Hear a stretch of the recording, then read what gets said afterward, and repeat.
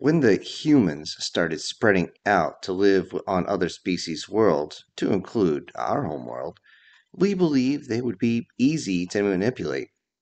At first, it was easy to get them to sacrifice their time, their labor, their resources, and make our lives just a little bit easier. This was surprising as they are primarily carnivores and we're strictly herbivores. Somehow, their carnivorous beings seemed to like living around us. It was odd. We didn't understand it. It also wasn't long before we found out that the humans found our form to be, what's the words they use? Oh, yes, cute, adorable, fluffy, although that's in reference to our tails and ears, and of course, things like attractive, hot, and sexy. Since our appearance is an amalgamation of primarily what humans look like, yet we have characteristics of a creature they have on their own planet called a bunny, or they call it a rabbit. I have seen pictures, and we do have a few of these characteristics, but not many. Thankfully, we don't have any fur beyond our heads, ears, and tails. The humans seem to like this too, as they find it more appealing. The humans got along with everyone as they like the idea of peace. It seems that so much war and fighting has exhausted them so much that they're almost repulsed by it. Yet you wouldn't know that if you broke one of the human societal rules, and they still had their own set of societal rules that they followed. A few that I have heard from the humans and I know pretty well now are pretty self explanatory when you break them down. One like, do not willingly damage another's transportation. When my human friend Jake found that someone had taken a heavy object to his vehicle, I said, "You seem to have a ding in your fender." He responded as he seemed to be preparing for a fight. "They trashed my car, Alfred, between a couple of guys. That's real personal." I watched him travel over to the other human who had damaged his vehicle, and the resulting violence between them only ended as the female weapon they were fighting over told them both to stop. As soon as she stepped in between, it's though someone hit a pause button and they both just seemed to freeze in place. I didn't understand how they could possibly just stop the way they did with their aggressive feelings, yet the aggressive feelings seemed to never actually go away. When I inquired why the grudge, Jake told me, "You don't mess with our boats or our vehicles. We really don't like that." The way he said that made me not inquire any further. Another instance surprised me as one of our warrens caught fire. It was nearly engulfed in flame when the human found out that a few of the young were actually still inside. Without hesitation, every human male that heard this ran into the flames while the females attempted to comfort the family who were crying for their lost ones. We watched as they ran straight into the mouth of hell as though it was one of their playgrounds. As the structure actually began to collapse, we thought for sure that they had all burned up. To our absolute shock and surprise, they came running out, crashing through the walls if need be, holding the children. Many of the humans are partially ablaze as they run straight to the medical staff, waiting and even refusing to be treated for their injuries until the children are already finished and on their way. This act of sheer insanity and sheer bravery made me actually inquire to another human I knew called Evan over another drink. When I asked him why they didn't hesitate and ran in, he said, "We protect the innocent."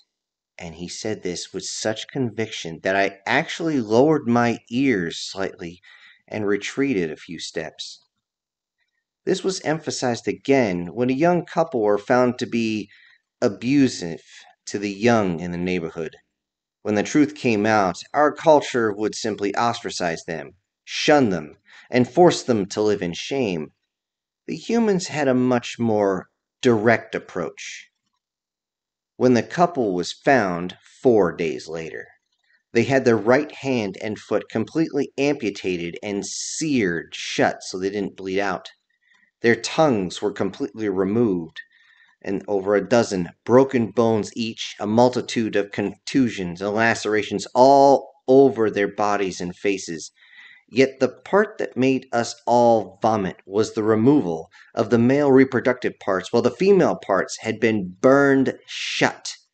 Even if the doctors could open it back up, the nerve damage was beyond extension. Neither actually wanted to live after that, as they begged for others to end them. But they were actually repaired by the doctors, is our culture. We found out shortly after why the left hand was left intact. When the bodies were found, as is our custom, the suicides are not given any honors. Instead, they are dropped in a hole and left unmarked. Whenever the humans were asked about this, they always gave the same answer: don't worry about it. We never continued to ask. One other small item with humans has to do with their food, actually. Even though some human females actually believe it's funny to steal food from others' plates, this is a massive don't do it. Repercussions from the humans range from immediate expulsion from the setting to getting a fork actually shoved into the hand as they retreat with their so-called prize from the former plate. When visiting a human, never assume you can just eat food without being offered. You can quickly actually lose friends this way, and I now know this. If a human offers, then you are free to take or decline. They won't take offense. However, if the human raised or grew their food, they are very protective of it. We saw the pain this can cause when the human named Bill moved in across the road from my family. Like most of the other humans, he was fairly easy to get along with, mainly because he had come to our part of the galaxy to retire and perhaps find a female to live with. Many humans only did this for a short time, usually, until the reality of being unable to procreate with a Lapin is impossible. Trust me, the doctors have tried to figure it out. Most either stick to themselves afterwards or simply leave. Bill himself didn't seem to be falling into this category that I could see, and he was a rather nice human, always ready to help. In his free time, he taught the local children how to deal with humans and showed them how to prep their bodies for adulthood. This was actually a human concept that we now embrace once we realize the results, of course. Bill's property was not very large, and from the road you couldn't see much except the front lawn, which was very small, and the domicile itself. But on the other side of the domicile from the road, he created a massive garden. He said that he had a green thumb, which scared me at first, as this is a sign of decoy disease. After I found out that this is a euphemism, I took notes on how he created such a wonderful garden. It seems as though he grew far more than he could eat, which is probably why the neighborhood family caused him trouble. I heard Bill cursing one day, and I hurried over to see what was wrong. I thought he might have been injured until I saw him walking around the garden simply cursing and kicking at the ground. I found out that someone had actually come in at night and taken many of his ripe vegetables. I tried to calm him down, of course, noting how that at least 30% still remained, but that seemed to increase his agitation. By the next day, Bill was setting up lights to shine into the garden to catch the thieves. Unfortunately for him, by the time the light woke him up and he arose from his bed and looked out, of course, all he could see is the tail of the thieves disappearing as they jumped over the fence. Believing he had scared the thieves off, he decided he was going to relax a little bit, only to find a piece of cloth over the lights a few nights later, and of course, more items stolen. He asked me how long it would take to import a dog. although that is when I had to remind him of the law strictly forbidding, carnivorous hunting animals on this planet. Bill understood, but he was still upset and said, "Fine, I'll handle those little bastards myself." When I inquired if he was going to kill them, he actually didn't answer, and that made me nervous. A little less than a week later, the entire neighborhood was awoken by the sirens of our law enforcement as they rushed over to this neighborhood. When they stopped across the street, I wanted to know what was going on. I immediately told my mate to hold on to the kids and make sure they did not follow me as I went over.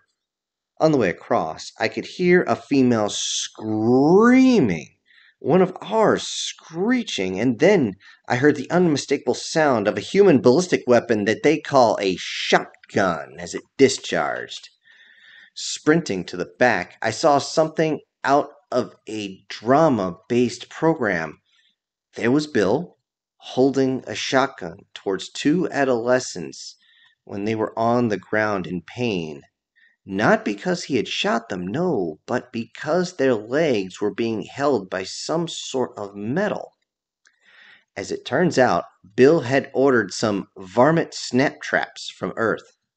Though very lethal to very small critters that get their heads caught in these snap traps, it is not that way for larger prey.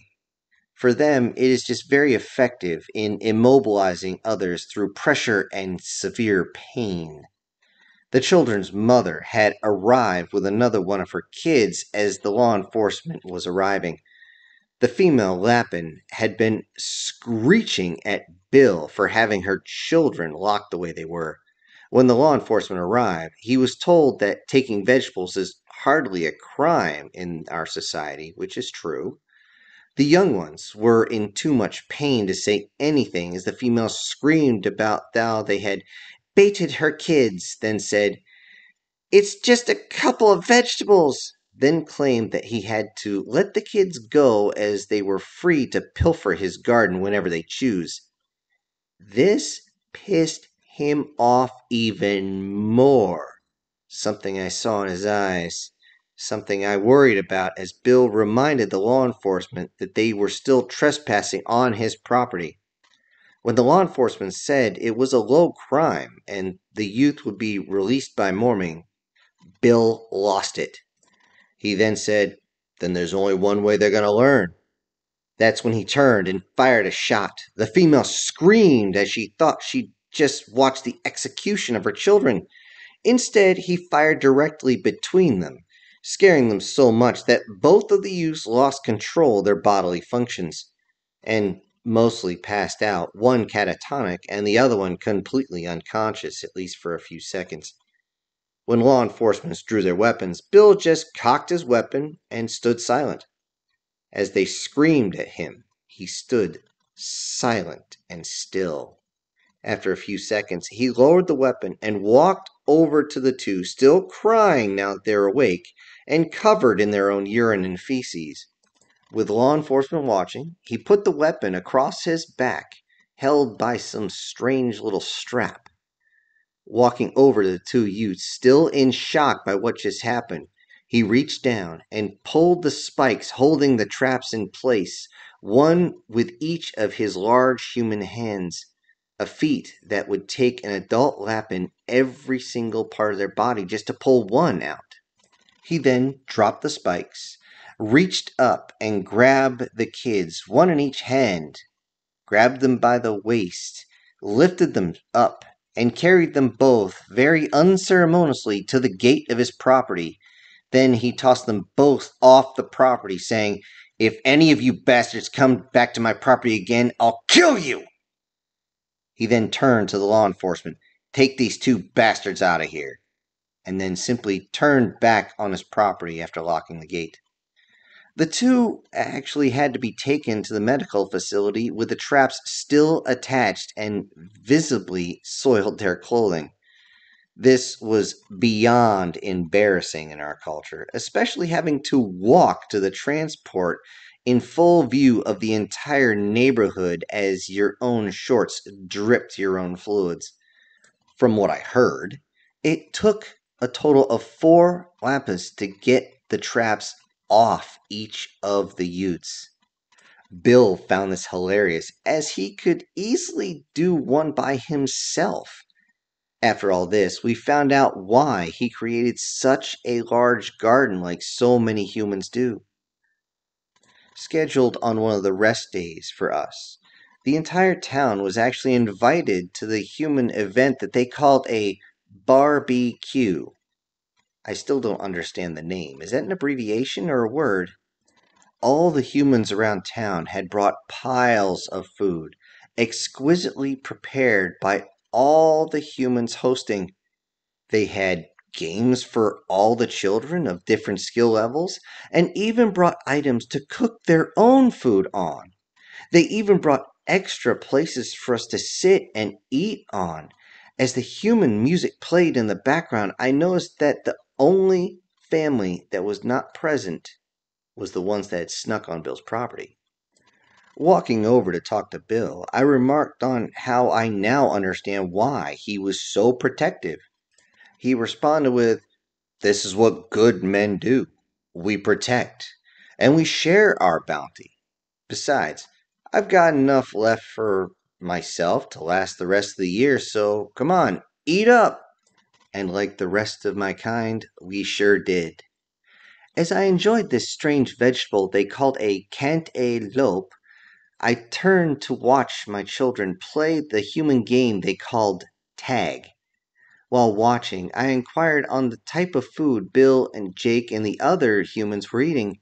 He told me that it was fried chicken, where Jake was eating a chicken fried steak. As they ate, one of the newer humans named Balthazar said, "You know what I miss? Hossenpfeffer." Suddenly, the humans got extremely serious. I could see it in their eyes as they looked at him. Two of them reached out and struck Balthazar with their hands open, saying, "Dude!" Another human lightened the mood by saying, "Get a Lupin girlfriend. You can get a taste of home whenever you want if you do that." The humans then turned to look at the one who had said that, and then burst out laughing in that strange sound they make. All I could think was, humans have a strange culture. I see them steeped in respect and they're extremely protective, yet they seem to actually care a whole lot more than they let on. At least the males do. The females seem to be care too much and then actually show that they don't. It's very strange.